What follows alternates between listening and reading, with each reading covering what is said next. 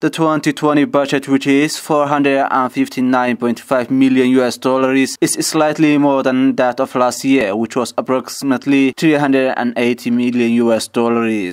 The increase is attributed to the collection of income tax generated by the Ministry of Finance. Finance Minister Abdurrahman Bailey hailed the passage of the budget, noting that the government will continue to strengthen the policies and processes of realizing this year's budget through domestic revenue mobilization. The increase in the budget was fueled by domestic revenue mobilization that has seen the government now fund the budget to about 56%. The Somali government is gradually weaning itself off the dependence on foreign aid.